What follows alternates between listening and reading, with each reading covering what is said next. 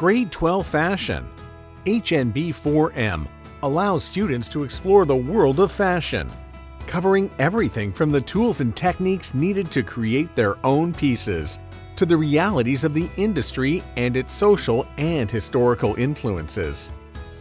This course will cover the following units. In Unit 1, the Toolbox, students learn the essential tools needed to understand and engage with fashion as an art form and as an industry. In Unit 2, History and Influences, students explore the history of fashion innovations throughout time, such as the rise of brand marketing. This unit will also discuss various influences in modern fashion, with a particular focus on Canadian fashion. In Unit 3, Textile Production, Society, and Globalized Marketplace, students will study how specialized markets are related through global fabric production and sales methods.